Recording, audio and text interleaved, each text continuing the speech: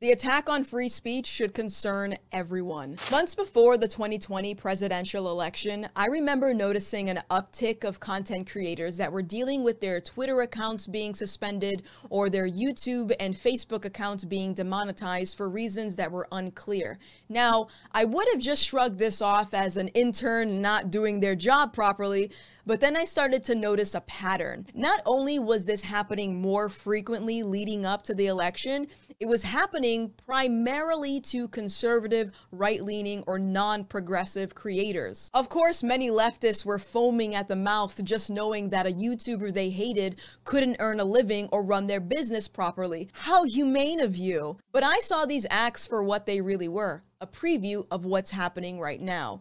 Hi, my name is Gothix, and today we're talking about big tech censorship and why you should be very concerned. When I discuss this topic with a leftist, I typically get the same response. Twitter is a private company and they can do whatever they want. Great. Cool. Let me dissect why that is a terrible way to look at it. If I'm being honest, I used to believe the same crap before I fully understood the magnitude of problems that result from online censorship, or more specifically, biased censorship. Let me explain. I haven't subscribed to cable TV in years. Most of the content I consume comes from the internet. Now, let's take it a step further. I have a slight social media addiction. Okay, maybe more than a slight. But I know if left to my own devices, I could easily waste a few hours a day scrolling through Twitter. That being said, we have to assume that there are millions of other people just like me who consume mostly online content. Now, let's get one thing straight. The main goal of these big tech platforms is to keep you coming back, because that's how they make their ad revenue. They achieve this by allowing the algorithm to push content on your feed that you're more likely to click on. You like cats? Well, the algorithm might give you more cat videos. You like makeup? You might get some recommended beauty products. In these cases, the algorithm seems harmless, but in more serious topics such as a presidential election, the algorithm can create problems. For example, if you're irritated that Trump refused to condemn white supremacy, the algorithm might show you articles that also criticized his inability to condemn it during the debate. Perhaps you believe that Trump voters are extremists because they're responsible for storming the Capitol. Well, in that case, you might get more videos or articles covering the armed insurrection that happened in DC. Now, remember what I said earlier. The goal of social media is to keep you coming back to their platform. The easiest way for them to do this is to continue promoting content that feeds into your confirmation bias. If you hate Trump, for example, they're not going to promote a video that puts him in a positive light because it's something that you're less likely to click on. That being said, every now and then you might come across content on your timeline that doesn't feed into your confirmation bias, effectively breaking through that algorithm. From a business perspective, this is a problem because you can't earn money if people don't engage with the content that you're promoting them. And from a more sinister standpoint, you can't sway public opinion if someone else is challenging your narrative. So, are you still with me? Let's go back to the original observation about the uptick of conservative or right-leaning creators getting suspended or demonetized. Why would they do that? Well, as I just explained, the algorithm isn't perfect. So, in my opinion, when big tech does this, to me, it seems like they're thinning out the marketplace of information by discouraging creators from uploading or banning them altogether.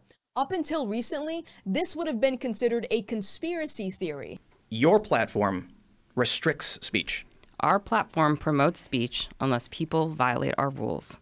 And in a specific direction.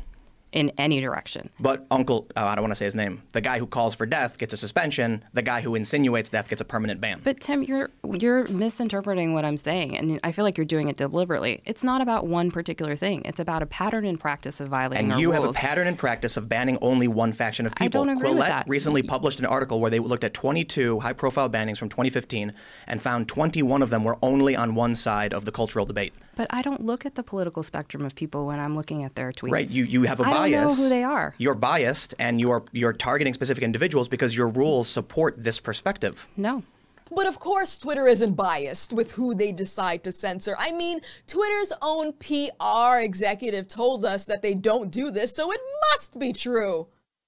A small team gathered from Trust and Safety. We were discussing the potential for violence to happen, and we decided to escalate our enforcement of the civic integrity policy and use a label that disabled engagements to stop the spread of potentially inflammatory content, which is the content around election interference, election fraud, stealing the election, that type of thing. We are going to, conspiracy theories, we are going to be permanently suspending those accounts. So let me get this straight. By your logic, questioning the integrity of the election process is considered harmful and inflammatory.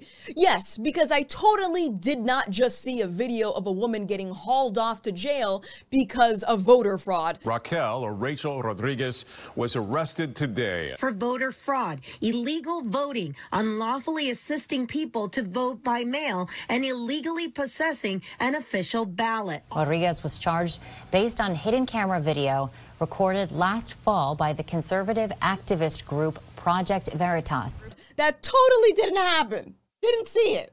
Doesn't exist. I mean, just look at what Uganda recently did by ordering their internet service providers to block Twitter specifically because they didn't want the platform to influence their own election.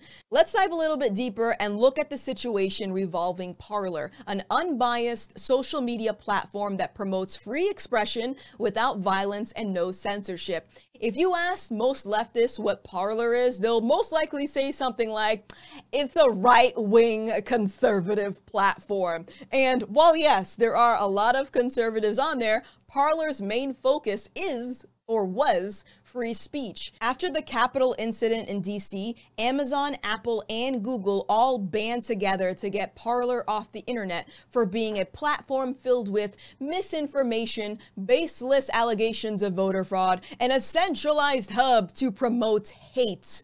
Oh, hold on, that's the wrong platform. Let me just scrub that off really quick. Oh! But in all seriousness, what happened to Parler is now being directed to other free speech platforms, such as Minds, which, by the way, I highly recommend.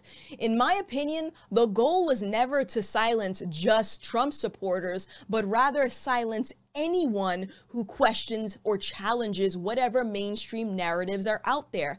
Having free speech allows you to do that and is also the first line of defense against a tyrannical government.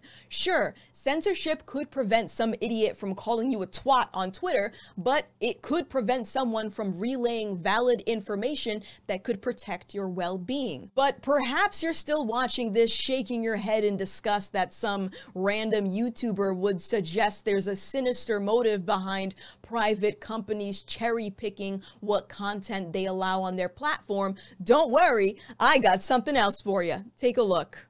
And second, we have to turn down the capability of these conservative influencers to reach these huge audiences. There are people on YouTube, for example, that have a larger audience than daytime CNN, and they are extremely radical and pushing extremely radical views. And so it's up to the Facebooks and YouTubes in particular to think about whether or not they want to be effectively cable networks for disinformation. And then we're going to have to figure out the OANN and Newsmax problem. You know, that these companies have freedom of speech, but I'm not sure we need Verizon, AT&T, Comcast, and such to be bringing them into tens of millions of homes.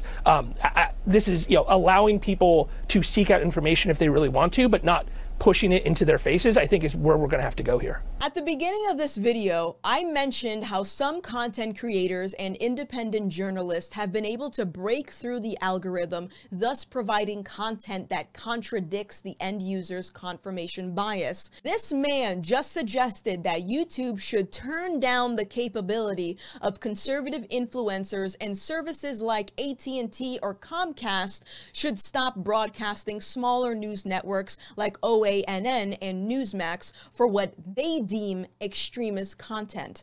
In my opinion, if you need to censor people in order for your narrative to stand on its own 2 feet, then your narrative wasn't strong enough to begin with. It's the same criticism that I have for those who comment on my videos and complain about my wrong opinion in terms of, for example, rejecting the concept of white privilege. I just want the freedom to express my position as openly as someone else who's on the opposite end of my position. Let the public decide for themselves which opinion they like better. Give them options. And in the context of conspiracy theories, allow the public the opportunity to consume all related content before drawing their own conclusions, not ones that are spoon-fed to them. The attack on free speech affects us all, regardless of who you voted for. Just ask current residents of Hong Kong what they think of the national security law. You can't question or speak against the government, let alone accurately report the news without being arrested. And to think that something like that could never happen here tells me that America has been way too comfortable living in its safe space. So to sum it all up, if big tech is censoring a particular demographic and mainstream media wants to censor that same demographic, all that's really left is you, the people, relying on cancel culture to make opinions that you don't like disappear.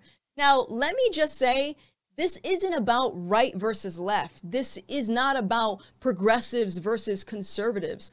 The more divided we are as a country, the less opportunities there are to exchange information that could potentially sway someone's opinion.